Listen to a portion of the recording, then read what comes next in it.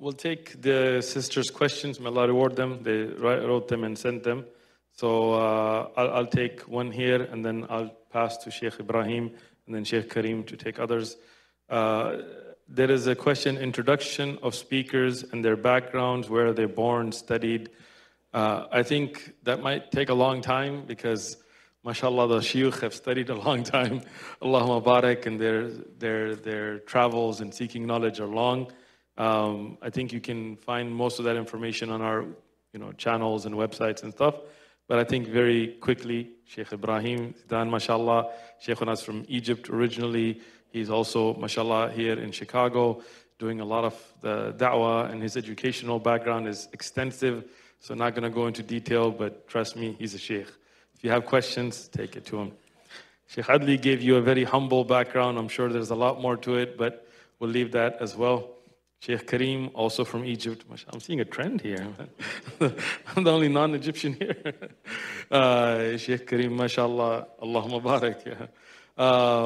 And he is originally from Egypt, obviously, but alhamdulillah, he's here in Denver, Colorado. He has a masjid there, and they're doing amazing work. They have a school, the Safa Academy, and alhamdulillah, on his website, you can see all his credentials and everything. And I am a nobody, so there's no need for that. Inshallah. Actually, if you don't mind, there's a question from the sister here. First, I'll say quickly, inshallah. It says, if a person has inherited money from his parents after their demise, money that has some interest mixed in it, would that be halal for him? The person has no idea how much of the money in his inheritance is from interest. I'm just saying that for the sake of people who might hear many different things. There is an opinion from the people of knowledge when it comes to differentiating between the two types of money that is earned from haram, whether it's earned muharram likasbihi or muharram lidhatih. If it's forbidden from the perspective of how it was earned, like it had riba in it, some say that it's permissible for the heirs to inherit that money. But if the money is forbidden for its own self, because it's haram in itself, like wine and haram things like this, then it's not permissible. But the other opinion, which is the correct opinion, that it's all haram. If the money is haram and it's inherited and it's haram, then people, the inheritors, should get rid of the haram, and they should estimate to the best of their ability how much is there of interest and to get rid of it. And when it comes to the sinful act for the one that deceased, it doesn't matter whether they inherited or not. They need to make dua to Allah subhanahu wa ta'ala for the deceased, that Allah subhanahu wa ta'ala forgive. So again, so that people don't misunderstand what I said, it is not permissible for them to use. They should get rid of it and do the best they can to estimate how much of that is in interest. The second question, if you go to Umrah, can you go to multiple Umrah? Again, also the answer has two aspects to it. When it comes to the validity of the Umrah, it's valid to make multiple Umrahs. As far as this is considered to be Umrah, and a person goes out to the Tan'im or Masjid Aisha and come back with another Umrah, it's a valid Umrah, and so on. But then the second part of answering this question, was this the way of the Prophet ﷺ? The answer is no. The Prophet ﷺ, when he went for Umrah, he made one Umrah. And it was something that the Prophet ﷺ didn't go back and forth knowing the virtue of Umrah, that he would make multiple Umrahs. And that's why it's best for a person when he goes to make Umrah, make one Umrah and stay in the Haram, make Salah, make Dua, and so on. And this is what is best for the person. Unless there's a valid reason, then a person would ask a person of knowledge. Wallahu a'lam. Na'am, jazakumullah khairan. Mentioned with the special situation with Aisha radiallahu anha, when she went with Hajj with the Prophet ﷺ, because she had her menses, so she did not make her Umrah. So the Prophet ﷺ, after the Hajj, he commanded her brother to take her out to the Tan'im, and this is where she made the Haram of Umrah and made Umrah. That's why the ulama, they say if someone has a special situation, then it's okay to make another Umrah, but not the norm of the person. Jazakumullah khair.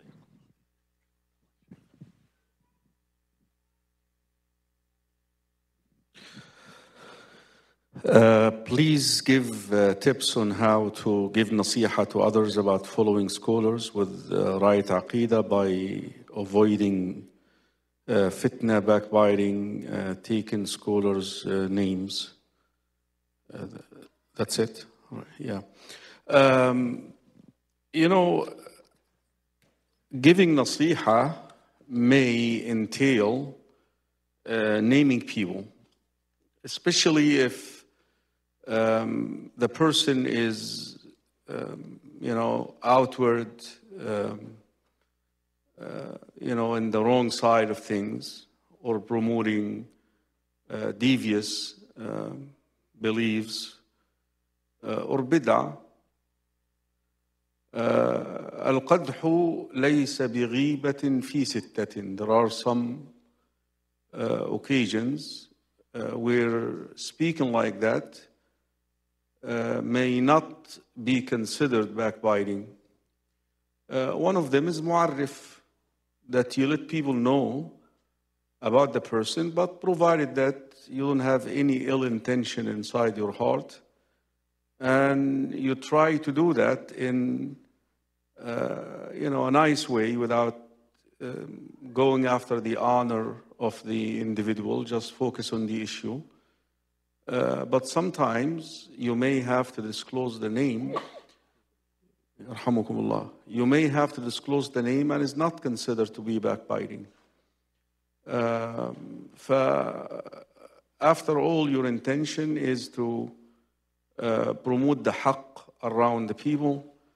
If this is your intention and you're doing it respectfully, with focus on the issue, not on the individual, that is something that you need to do as a Muslim. The trait that Allah subhanahu wa ta'ala given this ummah, اللي هي the goodness, the khayriyah, كنتم خير أمة أخرجت للناس تأمرون بالمعروف وتنهون عن المنكر وتؤمنون بالله. You're the best ummah brought out to mankind because you enjoin what is good and you forbid what is evil and you believe in Allah subhanahu wa ta'ala. And this is our mark, brothers and sisters in Islam. Our messenger sallallahu alayhi wa alihi wa sahbihi wa sallam was labeled the seal of the messengers. That means there will be no messenger after him. So think about it. If we see something wrong and let go, who is going to correct it? Who's going to correct it? You see, that's your responsibility. من رأى منكم منكرا فليغيره. هذا أمر. Whoever sees something wrong, he must change it, actually, not should. فليغيره. You have to change it. Yes, there are some levels and there are some careful assessment of the benefit and the harm of the utilization of the hand or the tongue, or you may retreat to the heart. But if you do not change that evil, it will get to you. That's the issue. If you see something wrong and you do not change it, it will get to you. Again, the message here that you have to let people know, but you always have to assess the issue, the subject matter, and the gravity, the magnitude of it. And based on that, you proceed, bi'idhnillahi ta'ala. And strive to have the right intention. And if you do that, inshallah, Allah will guide you through it, bi'idhnillahi ta'ala. Barakallah feekum. Inshallah, we have the question here from the sisters, and I think we're going to be wrapping up. Brother Fawzi, right? This is the last one? Inshallah. We do have tomorrow QA as well, right? So if you have questions, you can come tomorrow for the QA session as well.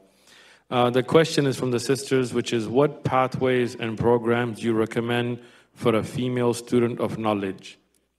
Regarding seeking of knowledge, one of the misconceptions people have today is that you have to get into like a degree program. If you plan on teaching like in a university or a school, then yes, a degree is useful. If you just want the knowledge, there's many ways.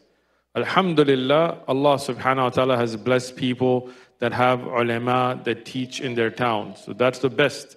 If you have a sheikh upon the kitab and sunnah and the way of the Salaf al-Ummah who teaches you bi-adillah with evidences locally, and sisters like in San Diego, for example, the durus, there's always sisters that can attend. They're not going to mix with men, but they'll be there in the masjid. They can attend the dars.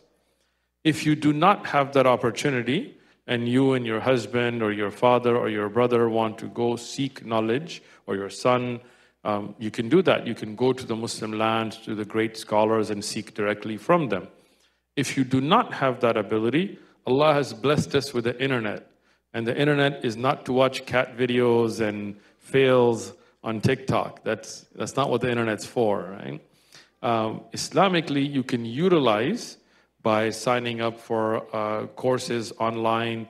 And if you don't want to sign up for courses, alhamdulillah, I mean, I know the shuyukh here have videos online where they teach a lot of great knowledge.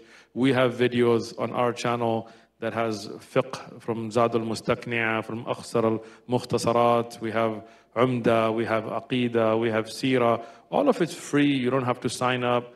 So sisters, brothers, whoever wants to seek knowledge and is unable to go and travel to the people of knowledge, you can still get the knowledge. And again, if you have the Arabic language, especially the great ulama of our ummah like Sheikh Ibn Uthman and Sheikh Ibn Baz and Sheikh Albani and Sheikh Salih al-Fawzan and others, their videos are online. Now they've been their whole series like Sharh al-Mumti' and explanation of Bulugh are online. You can go through them if you want the knowledge. If you're after a degree, that's a different thing. And there are online programs for that as well. And inshallah, with the AIM program, we're going to be moving into opening up an Islamic university based on the Quran and Sunnah, and make it a program that brothers and sisters from all over the world can benefit from as well, inshallah. The only thing I will say, don't give up. If you want to seek knowledge for the pleasure of Allah and the ma'rifatullah, the getting to know your Rabb subhanahu wa ta'ala and your responsibility as a abd of Allah, no matter what, if you're a brother, if you're a sister, if you're a child, if you're old, if you're young, don't give up. Strive, struggle, ask Allah to open the ways for you, Allah will open a way. Jazakumullahu khairan. We're going to wrap it up now. Inshallah. And what? So it's not that I'm getting old, it's just the font is really small. Yeah, it's a phone. Yeah.